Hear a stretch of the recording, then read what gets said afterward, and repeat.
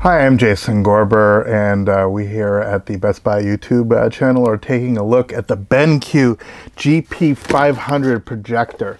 Now, I'm pretty excited. I never get a chance to actually look at a bunch of the projectors, but I was actually sent this because I'm kind of one of the audio guys around this channel. And this is actually a really fascinating product. I'm actually was really excited to actually give it a shot. It's essentially a 4K compatible projector. It's not native 4K. It uses pixel shifting, but nonetheless is a 4K capable projector. It has built-in a slot for you to put in a media stick, so you can actually sort of have this as a standalone unit. You know, it has this is it. It's relatively light. It's nice and portable-ish. You put it where you sort of want to put it in. It's got HDMI. It's got some interesting outputs here that we'll get into, and it's got this weird like sort of element sort of around the side here, because really what this is this isn't just a projector. It's a Bluetooth speaker and a projector at the same time. And that, I think, is really fascinating, because you can, if your sort of setup sort of demands it, or if you have a specific use for it, this is a really tremendous way of actually getting a very large screen with pretty decent sound given your setup. Now, let's be clear. I could go on and on about the sort of video capabilities of this, and I'll spend a bit of time on that. But primarily, we're sort of looking at it for what it's designed for, which is to set it up as a projector in front of you. Yes, you can ceiling mount it. Sort of, if you put it behind you, the sound doesn't quite work the quite same way. But of course, you don't have to use it with the built-in sound. You can use it as part of a full home theater setup. There may be different sort of options to look for that. So thinking of this in its actual case scenario, which is you will plop it in front of you. That's actually the way that it's designed to go, sort of on sort of an ottoman or some sort of coffee table or something like that, and have that project on the screen in front of you. The sound then sort of comes from the front to the back. And it has this, you know, the sort of 360 sound modes that you have on a bunch of units these days. It's not like it's doing complete Atmos, but frankly, when you do Atmos, you want real ceiling speakers at the best of times anyway. Even the best soundbars that I've actually had a chance to actually listen to, sort of when it does the virtual surround sound, does an only decent job, nothing particularly spectacular. What's great about this is there's actually multiple drivers inside designed for directionality. And there's a really interesting thing that if, let's just say it's a projector and sort of off to the side, one of the selections you can get in the menu is actually whether it's in the center, right in front of you, or off to the left or off to the right. And so the sound will actually sort of shift there so that the center channel sounds like it's right in front of you. Obviously, the best solution is to have it as close to directly in front of you as you can without interfering with your view, and go from there. So let's talk a little bit about some of the features, as I said. Man, I mean, there's so many projectors I had that weighed like 6,000 pounds, and it's really nice to have something that's reasonably portable but this powerful. It's really quite exciting. The box itself, you know, is relatively straightforward, but on the back, 4K HDR. Again, let's be clear. Yes, it's 4K, but it's not a native 4K chip. It uses pixel shifting. Basically means you are getting 4K as it sort of does 1080 sort of very quickly before your eye can actually see it. DHCP3, so it actually has pretty wide color gamut capability. Again, the HDR. For those that are used to HDR on televisions, on actual televisions that are emissive, micro LED, LED, obviously OLED, plasma, CRT, very different than what your capabilities are with a projector. I happen to be sending 4K source from one of my high-end players that actually does a really decent job of working with the native lumens of this particular projector. But again, that's going in the weeds. You know, when you're getting a projector, you're only getting so much of the HDR impact. If you really want crazy variation between the super highs and the super lows, you're not going to get it in a projector like this. It basically means it's HDR compatible, but really it's HDR for a projector. It's DHCP for a projector. Now, what are the advantages of a projector? You get a giant screen, and one huge advantage for me is actually sort of buried. There's the third one. Auto color calibration is really lovely. But right here, 3D support.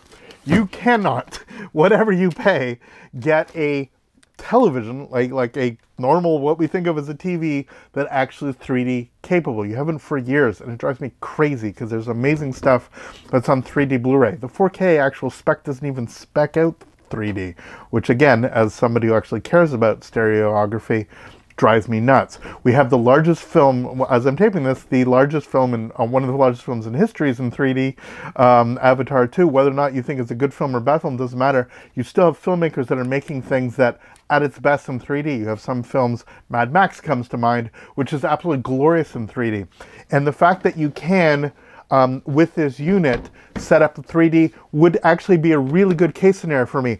Every day I'm going to be watching stuff on my very large OLED, but for those times when I just want to have a projector for doing 3D, but also use it, let's say, outside, let's say in a space where I can go, where it has built-in sound, I can use this as a regular projector with my home theater setup, but I can take this, thanks to its portability and its built-in sound, and plop it anywhere I want. In the kitchen, I could stick it on my deck with like a portable screen and still have really decent sound and the capabilities. And that's what I really love about this. So a shout out for capability of 3D. Of course, I wasn't able to test it with 3D because I don't have the glasses. It doesn't come with that. You need active shutter glasses that BenQ sells.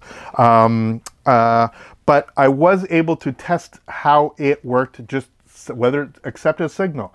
Some projectors do 3D, but only from computers. They don't actually accept 3D from Blu-ray. This one did. I did have to set it to force it to 60:9, otherwise I was getting squished. I was even able to actually have it show some 3D files that I actually have, some old trailers and stuff like that, and you can actually dial in. I know I'm going on about 3D, but really that's been the thing that I've wanted a projector for years, and it was nice, even without the glasses, to see that there's still technology I can buy now when we're shooting this video that actually allows me to play back some of those discs and some of those files that I miss having. It's one of the reasons that I keep a very old OLED kicking around. So that's another story. What else do we got? We have autofocus, Oro 2D keystone, screen fit, object avoidance, wireless projection, and Bluetooth speaker, and HDMI 2.0. So let's go about the just the auto settings. What's great about it is, like, again, you have a zoom thing on here. There's this sort of slide, and that just goes in and out. It's as simple as that.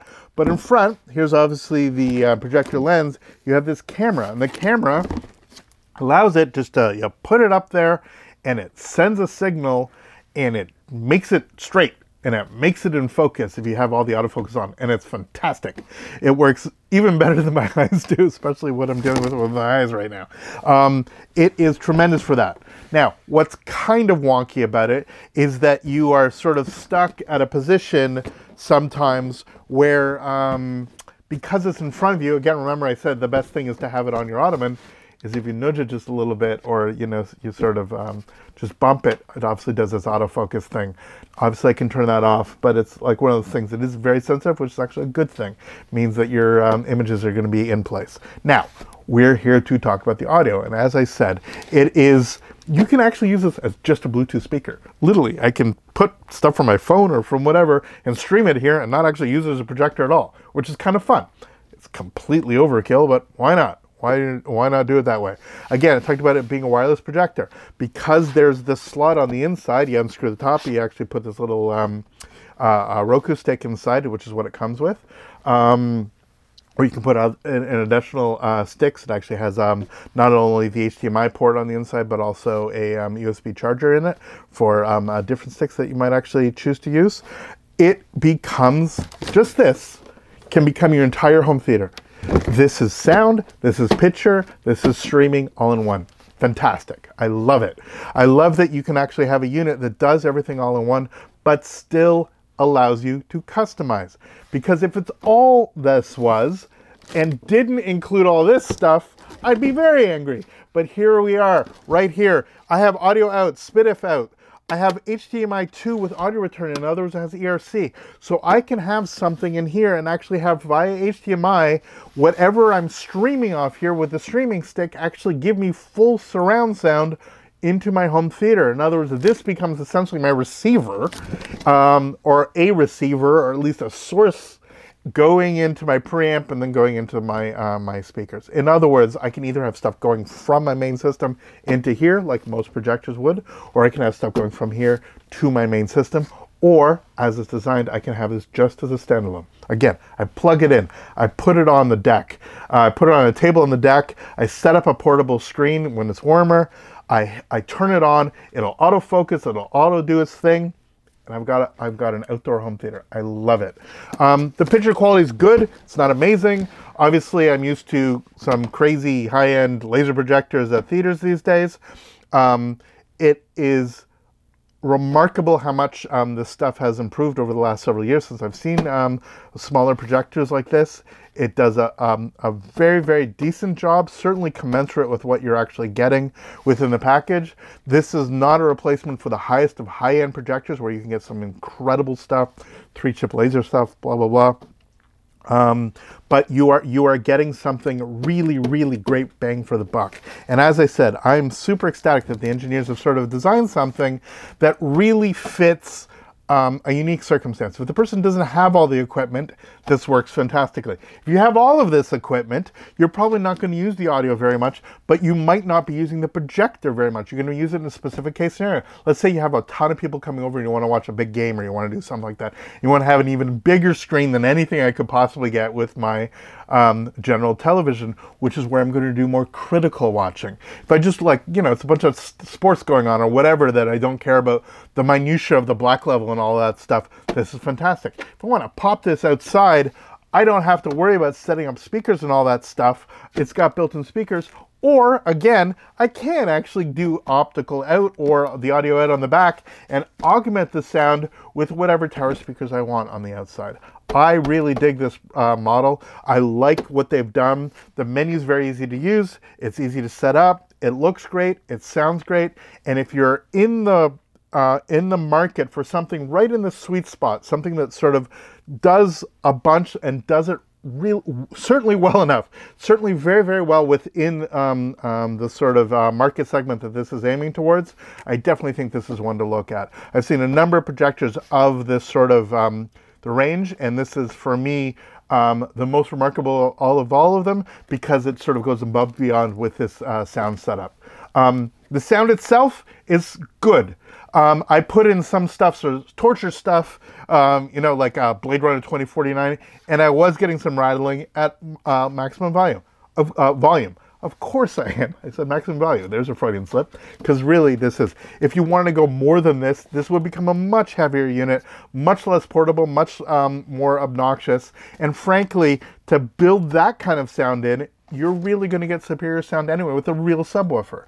Again, I can from this when I just want to listen to stuff I have here, or if I want, I can put it into a full system. In other words, as my system grows, this continues to be the heart of potentially my projection system. That's the part I like about it. Sounds good, clean, clear, dialogue's good, the sound modes are okay, equalization is sort of pretty much what you want. This isn't an audiophile monster, but it is completely capable and doing what it needs to do, and that's what I really loved about it. So there we are. There's the BenQ projector. As I'm spinning this around, the GP500. Sometimes so much fun you would like to think. Like, I'm going to call this like the sort of Wonder Beast. The projector that sort of also does audio, allows you to do Bluetooth audio, allows you to actually make this the center of your setup. I would love to have one of these. I would love to have this as a sort of augmentation of my setup.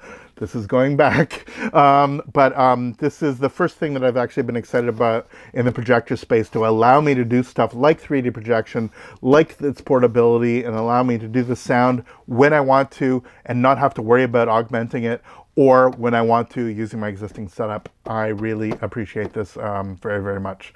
Thanks so much for watching. I'm Jason Gorber. Please let us know in the comments if you have any questions about this, or if you have any thoughts about this sort of projector mode, how you would use it, whether you'd use it as a standalone, whether you use it as an augmentation of an existing system, and all that stuff. Love to hear from you. Thanks so much, and we will see you in the next video. Take care.